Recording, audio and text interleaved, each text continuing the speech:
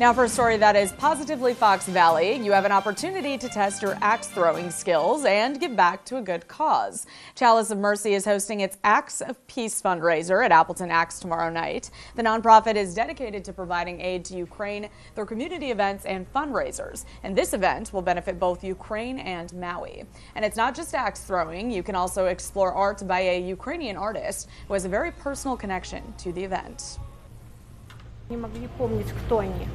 Why it's important, it is to preserve Ukrainian pride, Ukrainian independence, and identification code of what it means to be a Ukrainian. Otherwise, that identity would be erased.